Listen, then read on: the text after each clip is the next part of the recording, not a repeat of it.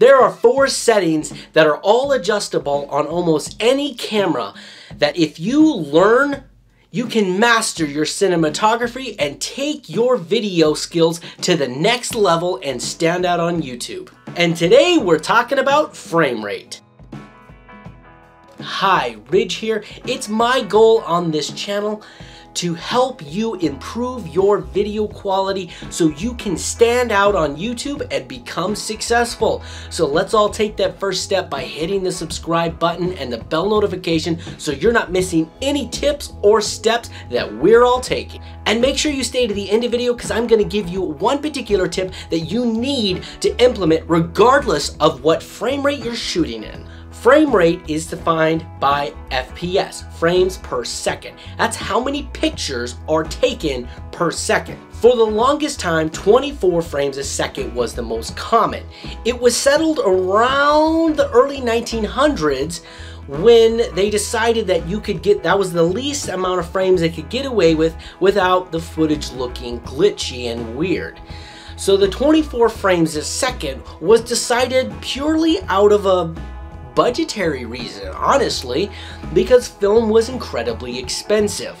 So 24 pictures would be taken per second, and that gave the most fluid motion without looking too choppy or too glitchy. Nowadays, we're shooting on all kinds of frame rates. I mean, if you're bold, you'll be like Peter Jackson and shoot in 48 frames a second.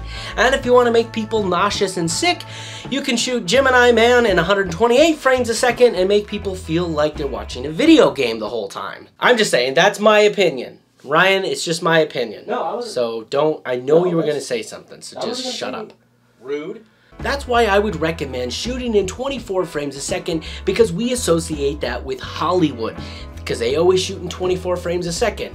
For the most part. So if you're wanting to make people feel comfortable, like your videos are very cinematic, I'd recommend shooting in 24 frames a second.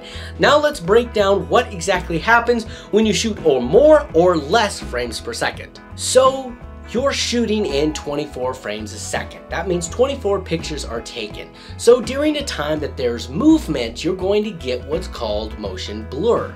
And that means that while that frame was open, you're getting some blur in the image.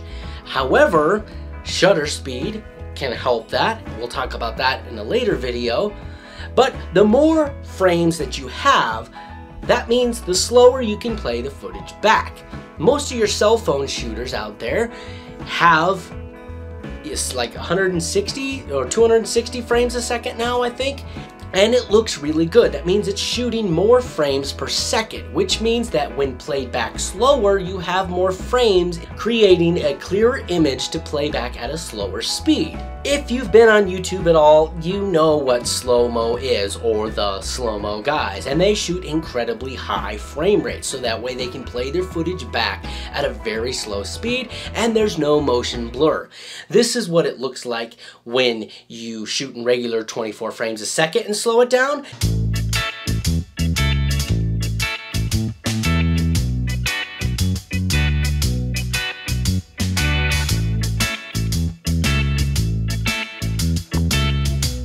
I'm going to interrupt Ridge just for a brief moment. I'm shooting this in 128 frames a second because why not?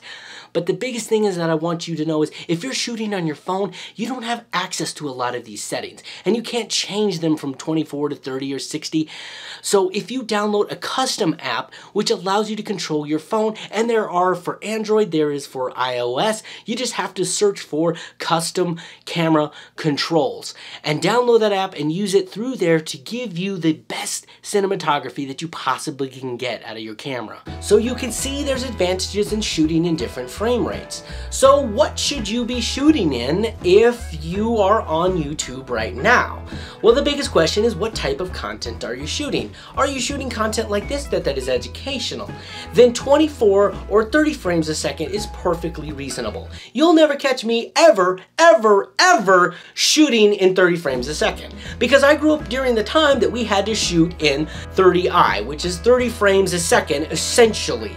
And that That meant I was poor and I couldn't buy the expensive cameras that shot in 24 frames a second. So I will never shoot in 30 frames a second. However, most vloggers or news stations, they all project at 30 frames a second.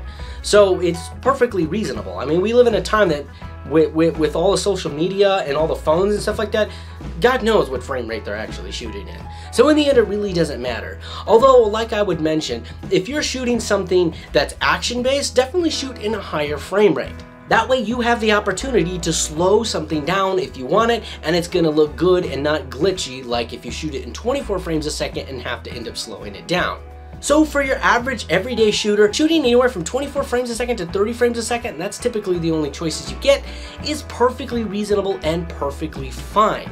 There are a lot of really professional YouTubers that shoot at 30 frames a second, so it's by no means crappy or dumb to do it. I just prefer the look of 24 frames a second.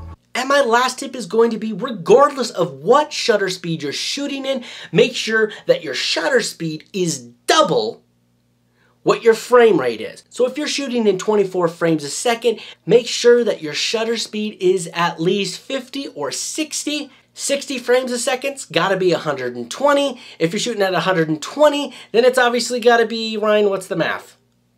But shutter speed is a topic for another day. I'm gonna link that video right here, and I'm gonna link another video right here that's going to help you improve your video skills and quality.